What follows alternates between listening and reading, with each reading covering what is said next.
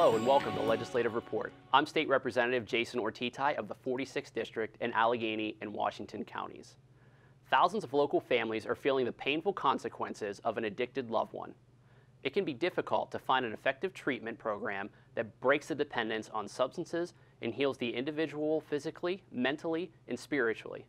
Joining me today to discuss the Teen Challenge program is Joel Jakubowski, Director of Community Outreach for Teen Challenge in Lancaster. Joel, welcome to the program. Great to be here. I'm very grateful for you being here today. You came to my office and you brought light on a new program that I had no idea even existed.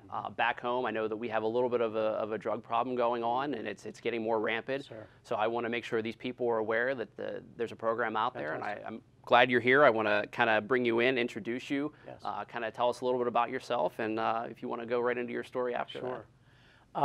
My name is Joel Jakubowski. I am the director of Lancaster Teen Challenge, which is community outreach and referral. We are not a residential center of the Teen Challenge centers. And I'm also the director of community outreach for the actual headquarters, which is the training center. Teen Challenge is set up in two phases. First, we have induction centers where the candidate for our program would come for 4 months. We refer to our clients as students, and they would come into the 4-month process. We have 5 centers in our division. We have 2 in New York, 2 in Pennsylvania, 1 in North Carolina, and we have 1 in Allegheny County in Cheswick. That is one of our oldest centers. We're looking at about 25, 30 years there. And the student goes to that process, the 4 months, and learns everything really groundbreaking about how to make change from an addictive lifestyle, learning new coping mechanisms, learning emotional regulation, and really just about every domain of life, relationally, socially, vocationally, on how to be equipped and to start making choices that bring about a prosperous and abundant outcome that certainly was what the addiction was taking from them. Now, you were also a graduate of this program. I am. You went through it. I did. I would love for you to tell your personal story. It is one of inspiration and success, and I want to share it with the viewers. Thanks so much. You know, it's still inspiring for me. It's been 12 years, but I entered Teen Challenge in 2003. I was 37. It turns out the average age of Teen Challenge in most long-term residential programs is 37. And that's a common misnomer. It's It labeled is. Teen Challenge, Yes, so we think it's all teenagers, but That's it really is through any age, basically. It is. We started primarily for teens in the 1950s when our founder went to Brooklyn, New York, and he started to speak to the gang members about how they could change their lives.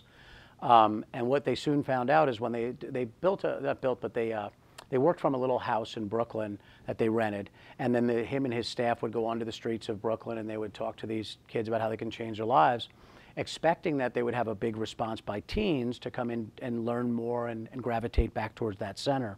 What they discovered is the individuals really looking to get help were 37 and older, seemed to be about the average age. And they said, you know what, we're going to have to develop a residential center, and we're going to have to cater to both adolescent and adult. And over time, it just seems that Teen Challenge more and more has adopted more of an adult facilitation, and primarily because that's the people really that are seeking the help, that are at a place where they're really willing to get the help. And so for me, at 37, most of us that come into a program like Teen Challenge, long-term, residential, faith-based, we are basically probably at a place where we've been through other centers or other experiences of treatment and it just didn't stick. A common understanding clinically about treatment is that, and it'll stand to reason, the longer a person is in the treatment process, the higher level of success. And so we have a lot of 30-day programs, and we certainly need them. But for many of us, what they do is really just kind of get the ball rolling. They start to open us up to the idea of being powerless to the addiction, learning that we have to start taking the steps to overcome this thing and to get this thing corralled and start to work and take inventory of our lives. Because you had gone through a couple of the 30-day programs. I had, and an outpatient program. And I had bouts of sobriety. But the problem is that in many of those situations, in those shorter term programs, it's really more a process of removal, removing the chemicals, removing the usage, removing the lifestyle, but there's really not a whole lot of replacement within the context of the actual treatment center. So once you exit the center, you go back into your own home environment in most cases, back to all those old triggers, old friends. They call it the people, places, and things, the nouns. Yep. Got to watch out for the nouns. And it draws us back in, and we never really get the replacement that the programs like AA and NA, which we need in our culture, are really trying to provide. But because there's such a distraction of all the old environments and friendships, and even the poor family dynamics that haven't changed, we gravitate back very quickly. So when you come into a long-term residential program like Teen Challenge, you're not just getting the removal where we're removing the chemicals and getting you out of the environment. But then we begin to walk you through a process of replacement, returning a different set of values, a different set of coping skills, a different set of relational and personal understanding of self and others. Really changing your windshield of kind of how you look through life and how you look at yourself, how you look at others, and realizing, as we're a faith-based program, we believe that there's a plan for every person's life, and that through this process we start to help the students of our program determine, what are my giftings, what are my passions, what are my talents, how can I be using these things to really bring about that abundant life that I'm seeing others are achieving. Right. And so for me, I grew up in Reading, and grew up in a home with a difficult marriage. My parents were going through a very difficult time. They soon were divorced.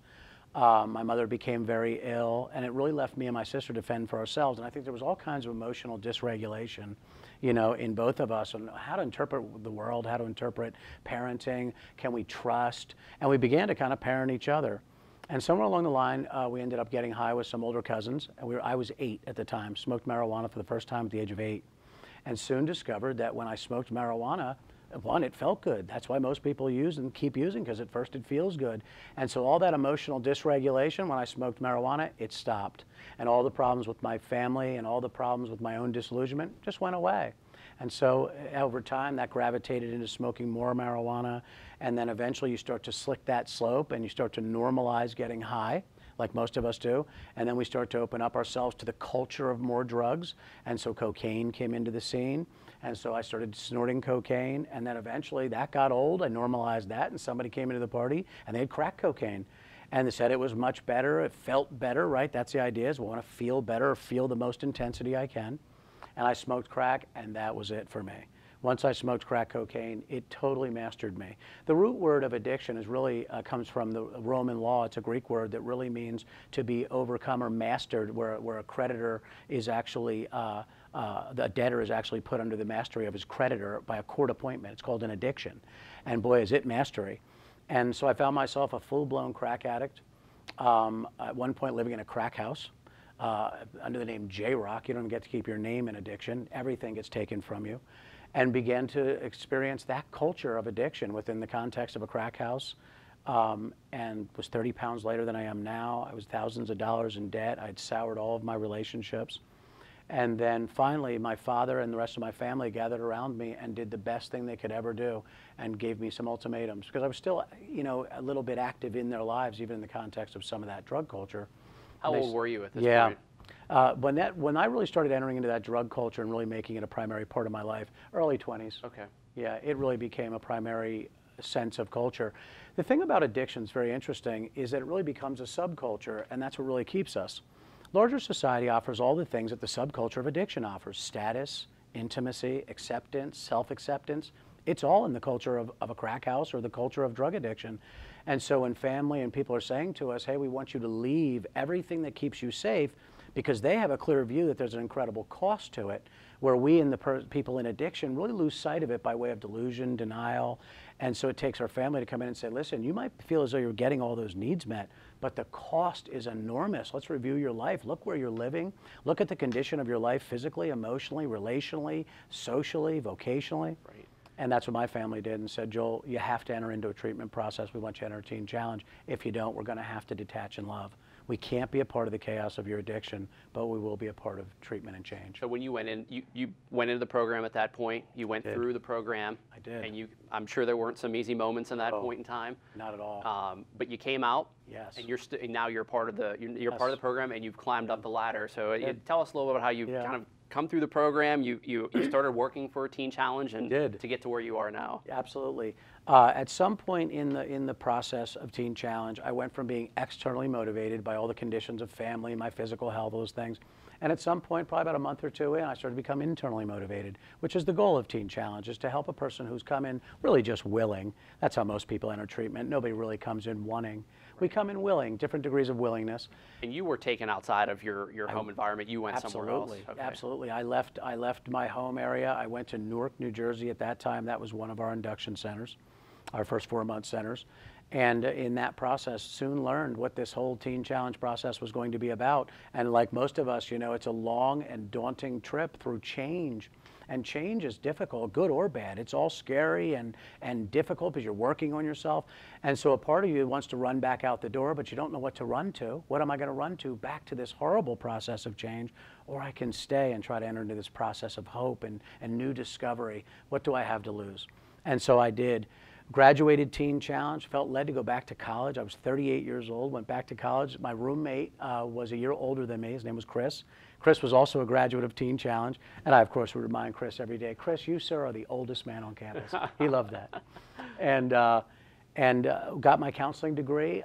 Knew when I left Teen Challenge I was supposed to get it to come back to Teen Challenge to give back. 40% of our staff at Teen Challenge are graduates of the program, 40%. And that's enormously helpful to be able to relate to the clients of our program, the students of our program, because we've had the experiences. Went back to Teen Challenge, became the lead counselor over a short time, eventually was promoted to director of this Lancaster Center, and then promoted to director of the community outreach program. I just finished up my master's degree, which is just unbelievable after being a kid failing out of high school my whole life.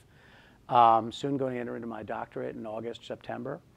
And boy, I'll tell you, the future just keeps getting great. I'm married, I own my own home. We have 2 sons, 4 dogs, you know, and so there is hope and freedom, you know, past addiction. There really is. And that's the message that I really want to convey to the viewers, that you are one of the biggest success stories. Yes. And I want to promote that out there as much as possible. And I want people to know that there are programs out there that can help, and people can feel free to reach out to my office, and we'll make sure we get people out to, if they want to, get in touch with your organization as well. But thank you for joining us today. I really appreciate it. Absolutely. That's all the time we have for today's program. I'm State Representative Jason Ortitay. If you need assistance with any state government matter, feel free to contact me at my local office. The address and number will be shown in just a moment on the screen. Thanks for watching, and please join me next time for Legislative Report.